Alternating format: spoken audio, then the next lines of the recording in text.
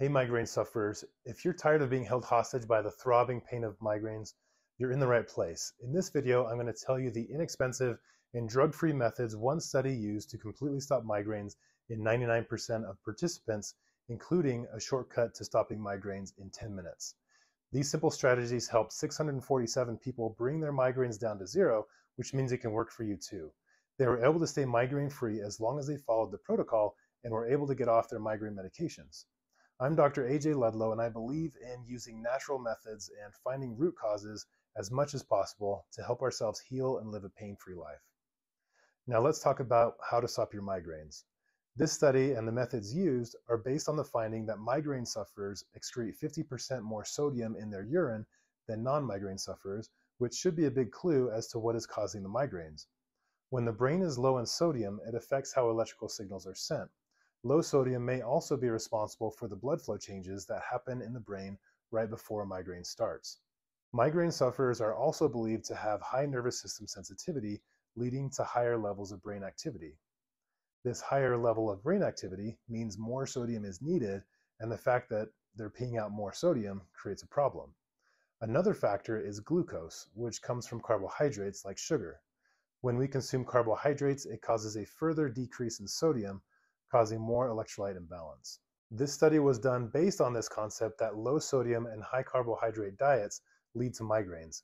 It included 650 people who suffer from migraines. They had them follow a diet protocol which had them increase their salt intake to 30 to 50% above the maximum USDA amount of 2,400 milligrams per day, and also increase their water intake and decrease carbohydrate intake. They also worked to keep a specific ratio of sodium and potassium, and they eliminated all sweeteners from their diet and most calorie-containing drinks, but they allowed 1 cup of coffee per day.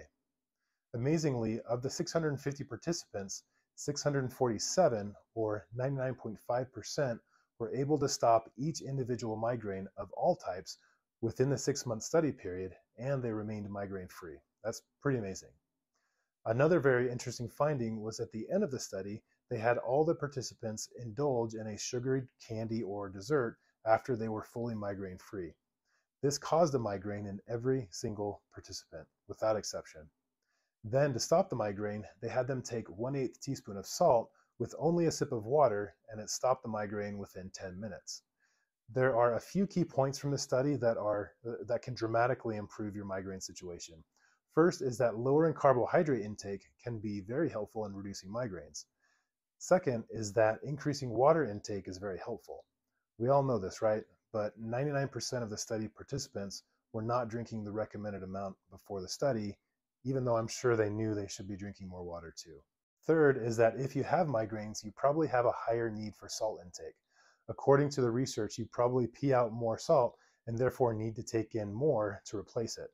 30 to 50% more than the USDA recommended amount was used in this study, but it's really the minimum effective dose that works for you.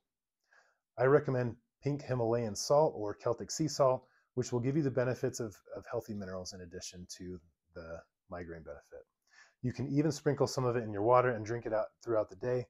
You won't even taste it. You don't even have to add that much. I don't recommend increasing your salt through fast food, chips, or other highly processed salted foods. They are very salty, but they will not have the same effect. One of the coolest things about this study is the shortcut they used to stop the migraines after they ate sweets. All they did was take 1/8 teaspoon of salt in a small amount of water, just a few sips, and the migraine was gone within 10 minutes. This is so easy and so cheap to try, and it can change your life. I've started recommending it to my patients with great success so far. I'll link to the study in the video description. It's short and worth a read. I've seen how devastating migraines are, so I hope this information helps. Thanks for watching and stay strong.